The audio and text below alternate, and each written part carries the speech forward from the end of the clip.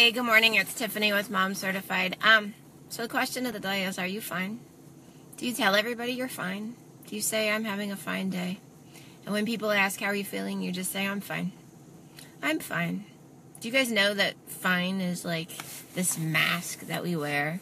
And fine is when we really don't want to tell people how we feel or what's going on inside our body or in our head.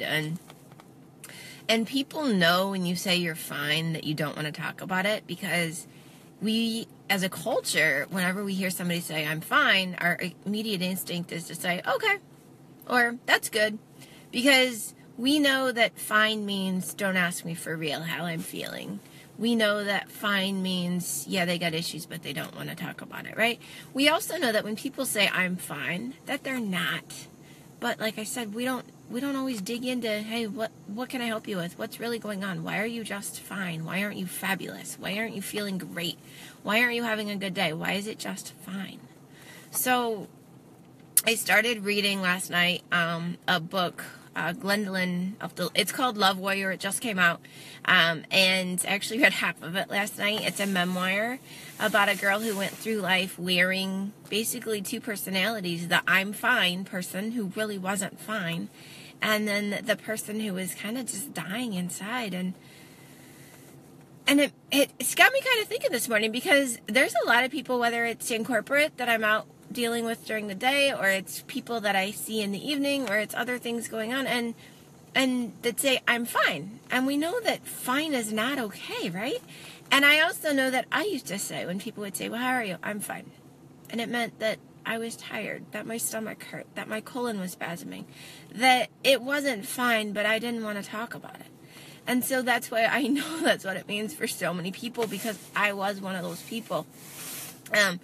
And I know that Will always says, now you have to tell people what's the solution. The solution to I'm fine is finding a better way. The solution to I'm fine, if you're not the one that is saying I'm fine, but you're the one hearing it, is saying, hey, what's really going on? What can I help you with today? What can I do to make your day a little better, right? Maybe the I'm fine is that they don't have money for food. Maybe the I'm fine is that they don't know how they're going to make their car payment, or they don't even know how they're going to make their mortgage or their rent, right? And maybe the I'm fine is that somebody's got some serious diagnosis that they're not ready to share yet. But until you actually, don't poke and prod them, but ask them, what can I do to make it better? Do you just want to talk? Do you want to just go have a cup of coffee and just sit in silence? Because sometimes people don't want to talk. They just want to be around other people. Can I pray for you is another great thing to ask somebody that says, I'm fine. And somebody may say yes, and then my immediate next response is there anything specific? And a lot of people will say, no, just pray, which is fine. But if you don't know what to specifically pray for, then just pray for them. Pray for their strength, pray for their health, pray for their well-being, pray for, just pray for them in general and their family. If they give you specifics, then pray for the specifics. It's raining. If you're one of the people that are the ones saying, I'm fine, and you're not really fine, maybe you have stomach cramps, maybe you've got some serious disease that you don't want to tell people about, maybe you've got money issues. I work with a whole bunch of people that we'd love to help you. From financial planning and people doing budgeting at workshops, to church groups, to prayer warriors, to whatever it is, there's somebody in my network that can probably help you. So don't walk around life just saying I'm fine. And if it's something you're looking for in health, if it's something you're looking for in your diet, if it's something you're looking for just to feel better when you wake up in the morning, call me. I still have room in the 40 Women program this year. They started Monday. You wouldn't be that far behind at all. You could start the following Monday. It'll all work out for you.